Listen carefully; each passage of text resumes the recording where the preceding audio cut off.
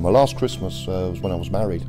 Own home, house, car, job, working all hours that God sent to do a good Christmas. And it was spot on. It was fun. It was afterwards that the fun began.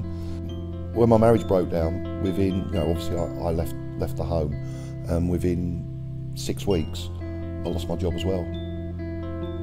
So it was like 3 kicks in the teeth. Well, my first Christmas in Emmaus, and it was just a complete world apart from what I'd experienced the previous Christmas in the hostel sort of thing. It wasn't the same as having Christmas with your family and all that, but it was just nicer.